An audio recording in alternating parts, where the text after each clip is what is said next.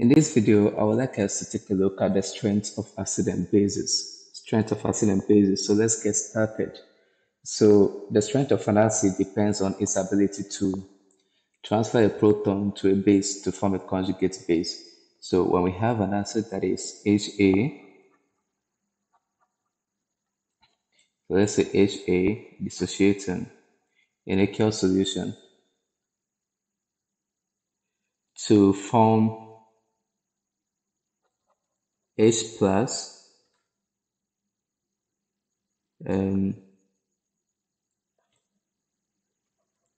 H plus and A minus.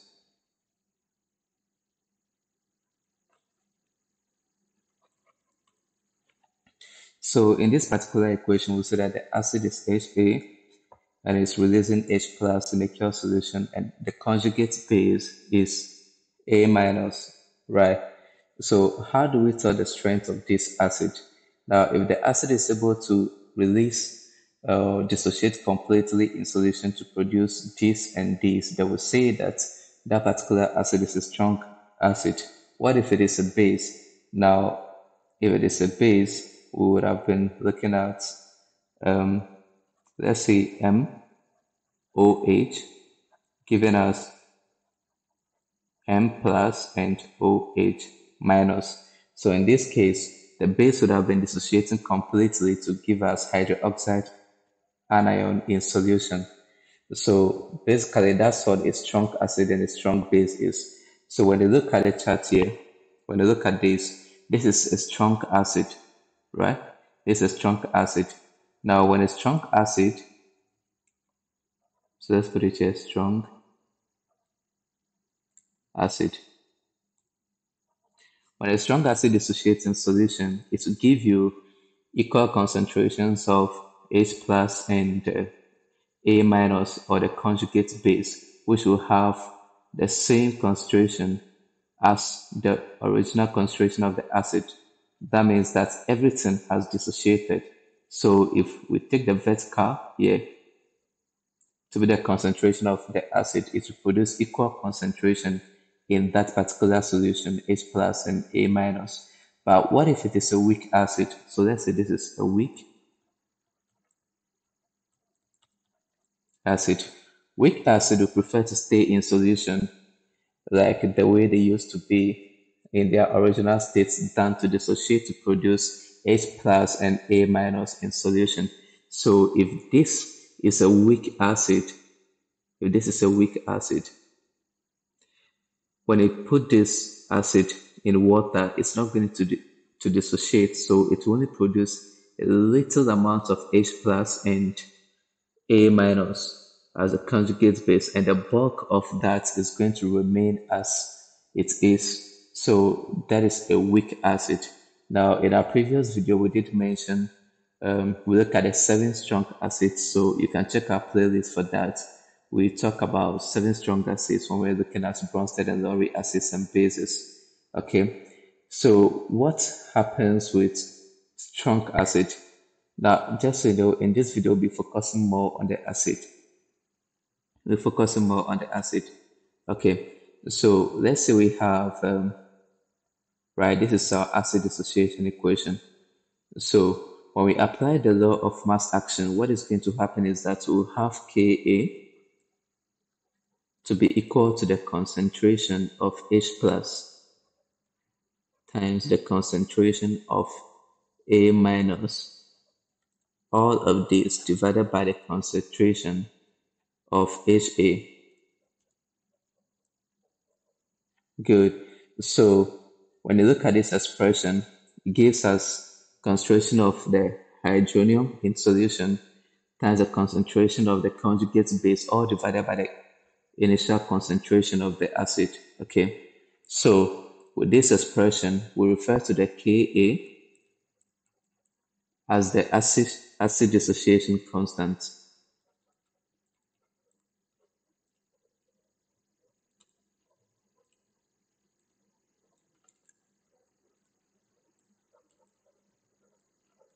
So Ka is our acid dissociation constant.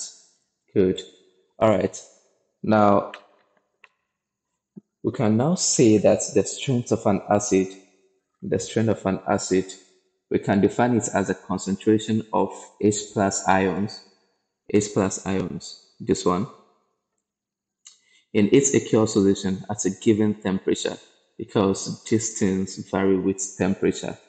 So from this particular equation, we can also say that the Ka here is directly proportional to H plus concentration. So what does that mean? What it means is that when we have a high Ka, so if Ka is increasing, if it is high, they will say that the acid or H plus concentration will also increase.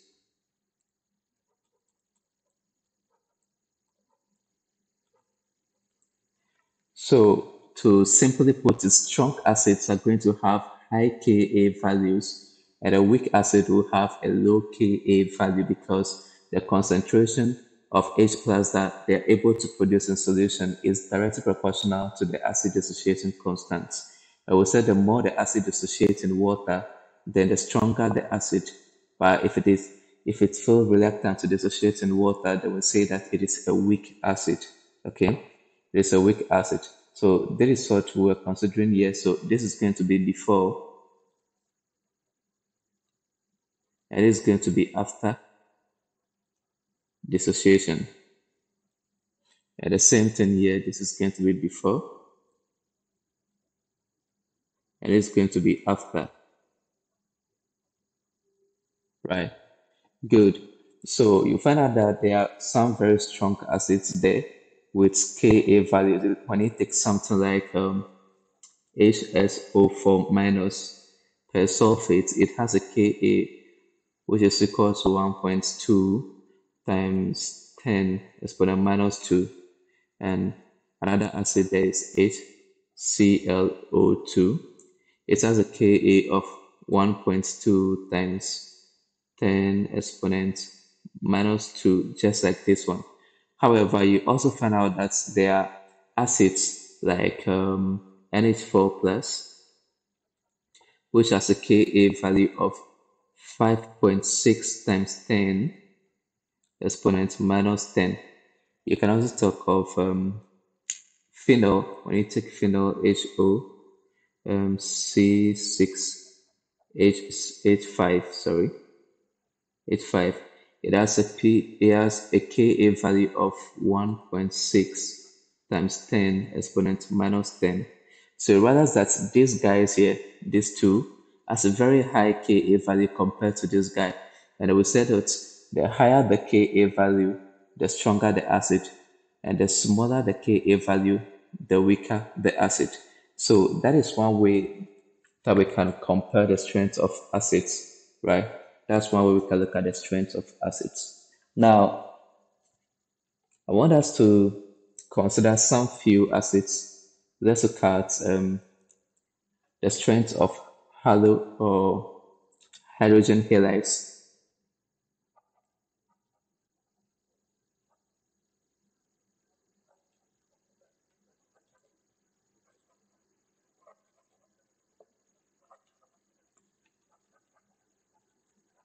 The strength of hydrogen halides. Now, these are acids, okay? These are acids of group 7 gases. So when we take HF, HCl, HBr, and HI. So the question is, which among these species is the strongest and which of them is the weakest? Now we can only tell that when we consider some few things. Okay. Now there are two things that account for the strength of the acid here. We'll have to look at the bond strength. We'll have to look at the bond strength. Now in the periodic table, we have fluorine at the top, followed by chlorine, followed by bromine, and then iodine, followed by iodine. So this is the strength of arrangement of the halogens in the periodic table. So what happens with the bond strength? Now the bond strength decreases down the group, okay? The bond strength between these guys, hydrogen and fluorine, and hydrogen and Cl, HBr, the bond between the hydrogen and the halogens would decrease, the bond strength would decrease down the group, okay? Would decrease down the group.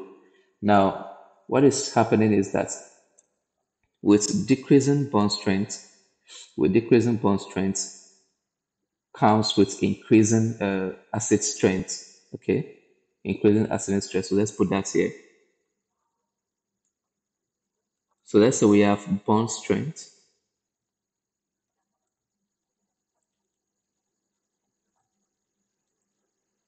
This is bond strength decreasing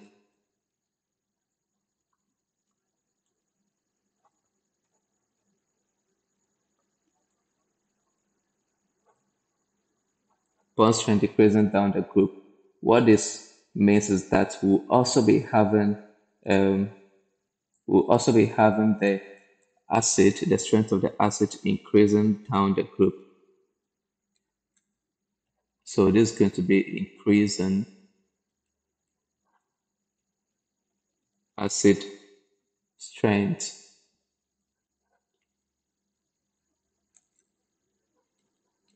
So among the species, we'll say that the strongest acid there is hydrogen iodide, followed by hydrogen bromide, followed by hydrogen chloride and hydrogen fluoride.